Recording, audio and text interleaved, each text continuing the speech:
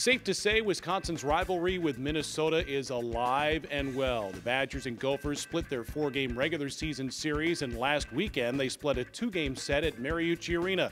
Wisconsin scored 3 goals in the second period, held off the Gophers 3-2 behind 36 saves from Jack Barry, including 17 in the third period, when the Badgers blocked 18 shots, 9 by Peter Tischke. Then on Saturday, Wisconsin fell behind by 2, rallied to tie it going into the third. Gophers eventually prevailed 3-2. Now this weekend, Wisconsin heads to State College to take on Penn State. I'm Brian Posick, the radio voice of Wisconsin hockey, and head coach Tony Granato joins us next on the Badger Hockey Digest. Here's a potential breakaway shorthanded for Cunnin on a bad pass by the Gophers. More of a 2-on-1. Cunnin left wing, looking, save. They rebound. Badgers score. Aiden Cavallini, how are you doing? The Badgers take the lead on a shorty from the Italian Stallion. Linhart now with it for the Badgers. 17 seconds to go in the period, and Linhart scores on the power play. He kept it low. Shearhorn upset with himself, but that one somehow found the back of the net. We're even at 2, late second period.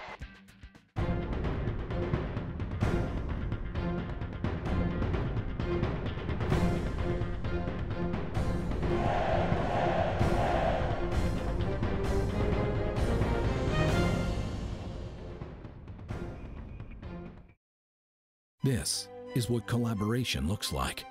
This is what happens when a cardiologist in Appleton works step in step with specialists at UW Health in Madison. You see, when Terry's condition required a second opinion, his doctor turned to the cardiothoracic team at UW Health. Together, we made sure Terry got the care and the heart transplant he needed. Powerful minds, compassionate care, amazing results. UW Health, remarkable. Well, Tony, for fans that either listened or watched or were at Marinucci Arena last weekend, that was a heck of a hockey series between Wisconsin and Minnesota. It seemed only fitting that they, the two teams split the series and split the regular season series, but I think Badger fans are very excited that you go up there in that rink and play it as well as you did. So I tip the cap to you and your boys. It was fun, I'll tell you that. You're always nervous going in. They were number 4 in the nation. We played them here. We saw the skill and speed and talent that they had, but we thought we could match up well against them. And obviously it was a big weekend for everybody, just standing-wise and where we are in the rankings and all that other stuff. And just like our team has all year, they've been ready for the challenge. And I thought there were 2 great hockey games. Both games probably could have went either way. And so it ending in a split is probably what both teams deserved. I'll tell you what, the kids played hard, and you got to feel pretty good about the fact that, well, like you said, you walk into an environment like that. That was the 3rd largest crowd that they've had in that building ever. So the rivalry between Minnesota and Wisconsin is as strong and good as ever. So it was a fun weekend. Yeah, and I actually thought as the series went along, your team got better. What do you I think? agree too. I think it was the first minute of game 1, they bank a goal in from behind the goal line. That guy made a nice play. And it hit Bear in the back, and it went in the net. And you're kind of worried, okay, this is not the way you want to start this series. How the kid's going to handle it? How's Barry going to handle it? And we just settled in and played. And I thought the game the game Friday, the 3rd period, they came after us. They're down 3-1 at home.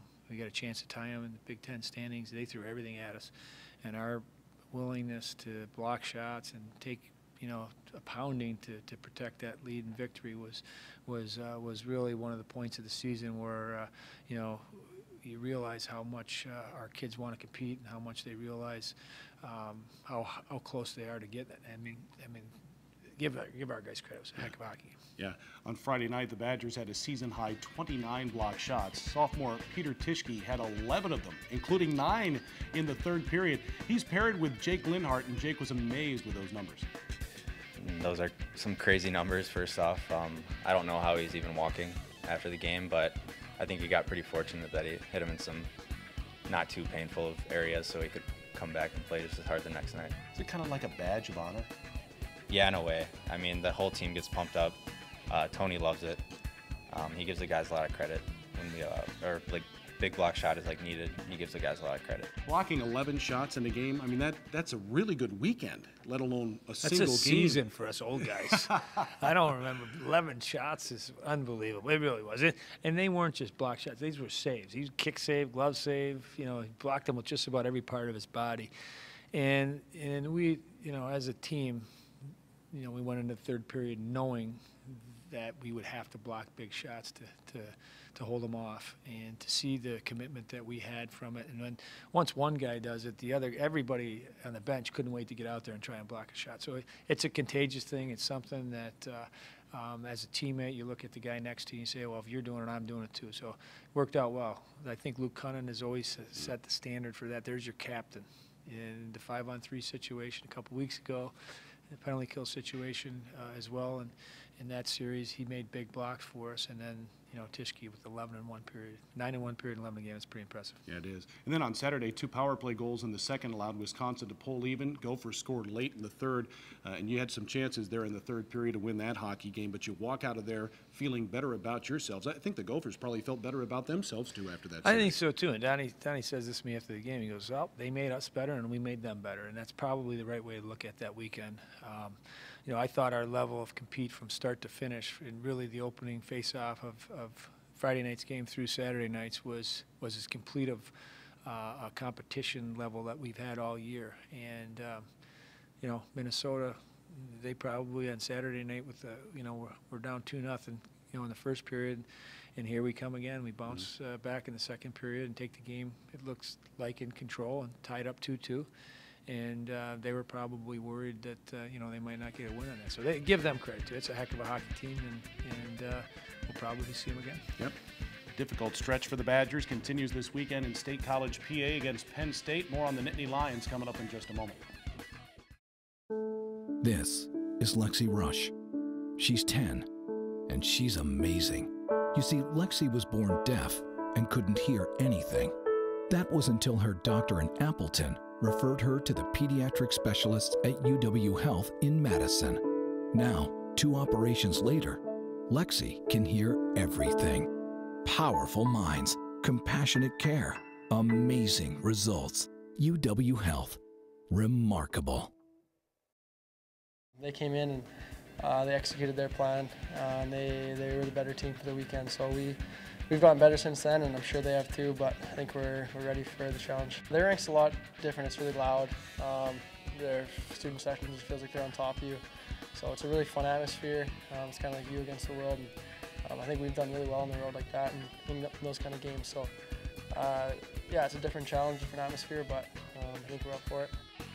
Well, I remember that series here in the Kohl Center when Wisconsin played Penn State. Nittany Lions had come in. They were 0-4-1 in their previous 5, and they took it to the Badgers, winning both games. And now you get a chance to kind of avenge that, but really more so stay on course, play your game, and maybe stay right in the thick of the conversation for an NCAA tournament bid. Absolutely, and that's what we've positioned ourselves with the way we play. We position ourselves late in the season to get a tournament bid, but we're not done with the work that needs to be done. Like, this is a tough challenge for us. Penn State plays well in that building. The crowd is going to be crazy, similar to what it was like in Minnesota. The difference is it's a smaller building as far as the ice surface goes. I think that fits our game better. So I'm looking forward to it. Our kids are looking forward to it. That's what college hockey is. You know, you got 4 games to go, and in Big Ten play, if we play well in those 4, we'll deserve a tournament bid. Yeah. What makes Penn State difficult to play against? I thought their 4 lines played pretty similar as far as how they came at you on the forecheck, how they transitioned the puck from defense to offense, and they worked. They grind. You know, they did. They grinded us down as the series went along. I think that's the same type of team we have. I think we wore on Minnesota throughout the last 2 games. And we'll try to initiate the play and play at our pace in the Penn State series. I think if we can do that, I think there's parts of our game that Penn State didn't really see us play consistently when they were in our building. So I think there's some things we can do offensively against them. Yeah, what would those things be without tipping your hand? Well, I thought our forecheck, we didn't really establish our forecheck shift after shift on a consistent basis. I thought we played a little bit too much on our heels. and our puck support wasn't as good as it had been in previous series or in the Minnesota series. So I think the energy is an important thing. I think you got to realize during a season, some games you're going to have it, and some games you might not have as much of it.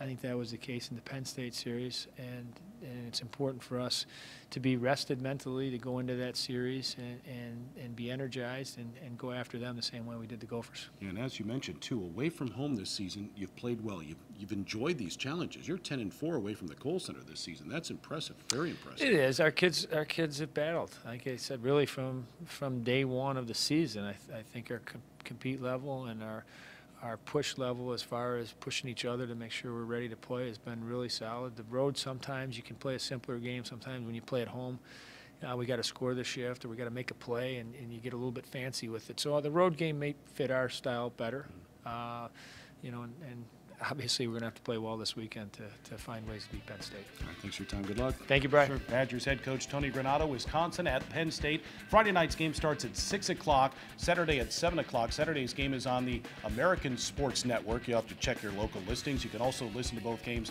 on the Badgers Sports Network and the BadgerSportsNetwork.com. For Tony Granato, I'm Brian Posick. Thanks for watching the Badger Hockey Digest.